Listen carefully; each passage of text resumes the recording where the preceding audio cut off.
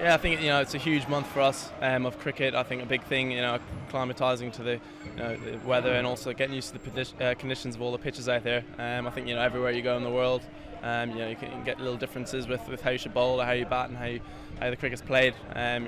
Due to the conditions. So I think for us a big thing is getting used to that and working out our best game plan. Well, yeah, it's good to have the respect that we deserve from what we've done over the past 7 years.